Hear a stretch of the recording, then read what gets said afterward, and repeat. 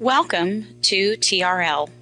These are designed to be quick and easy trainings on accessing TRL and using the features within TRL.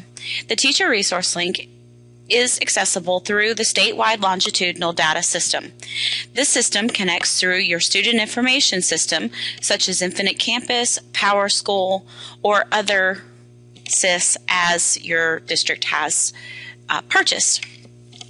When you log in to your home screen and after clicking on the SLDS icon from your student information system, you should see a screen that resembles this teacher dashboard. From the teacher dashboard, to access resources, you actually have two options. The first option is based on the key next to the course name and number.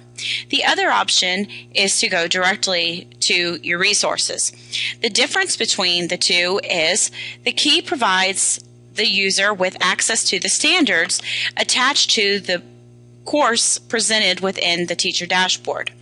So when you click on the key, you'll actually see the standards that are aligned to your specific grade level and course.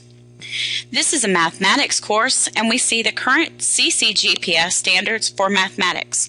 Through the key, I'm able to see the standards and then click on the standards to receive desired resources for those.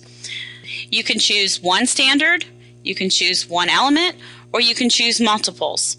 If you click on the box for the entire standard, the domain, it will bring up the elements within there as well.